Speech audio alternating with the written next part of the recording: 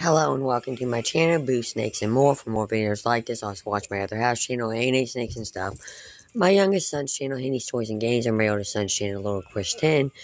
As Batman led the group through the treacherous landscapes of hell, his keen, distinctive detective instincts remained sharp even in this otherworldly realm. Amidst the eerie surroundings, he discovered a note carefully placed in a desolate corner of hell. The note simply read, "I see you, the dark night senses."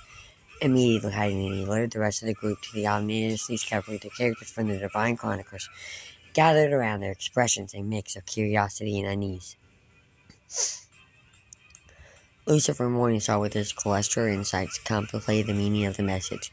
He recognized that they were not alone in this infernal realm, and that there were unknown forces at play. Harley Quinn, ever unpredictable, responded with a mix of defiance and intrigue. She urged the group to stay vigilant and ready for whatever challenges lay ahead, echoing Batman's own caution.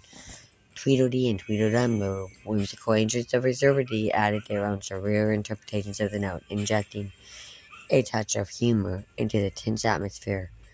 As the characters continued their journey through hell, the presence of the mysterious observer remained an unsettling mystery. They understood that they were being watched, but the true intentions and identity of their observer remained shrouded in uncertainty. With each step, they faced new challenges and horrors,